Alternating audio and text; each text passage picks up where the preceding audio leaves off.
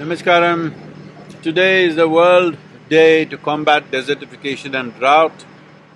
Well, you may wonder what desertification or drought has to do with me, but it has something to do with all of us. The world is heading in this direction that in the last 25 years, we have nearly lost 10% of the earth's land to desertification, and almost everywhere in the world, we are moving towards water-stressed existence in future, which means it'll affect every one of us.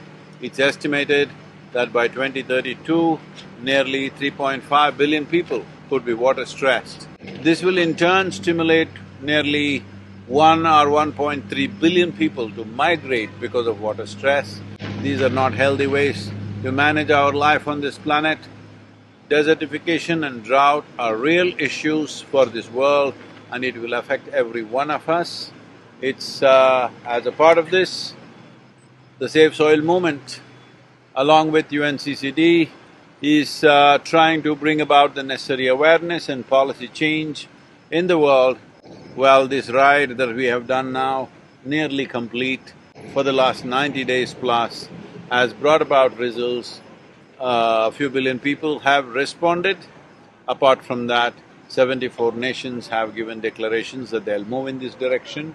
I want every one of you, every responsible citizen on the planet, to take this responsibility that you will keep the conversation on for soil and desertification, because every responsible scientist is clearly pointing out that by 2045 we'll be producing 40% less food and our populations will be over 9 billion, and that's not fun.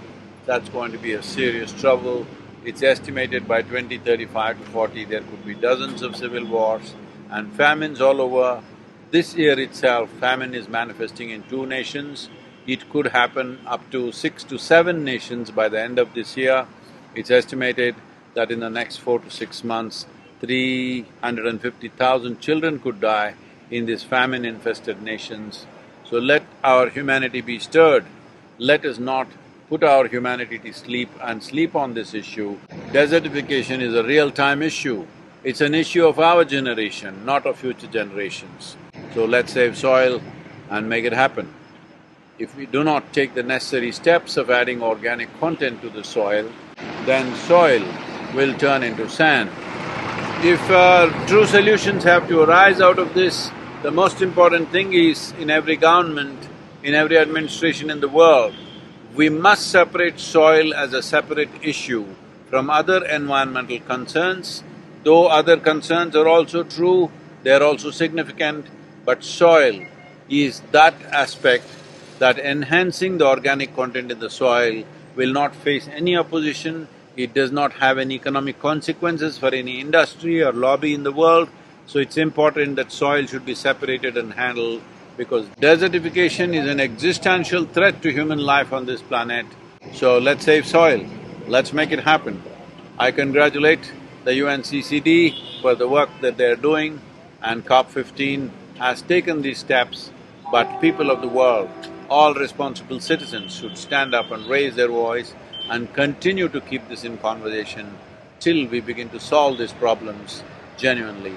Let's make it happen.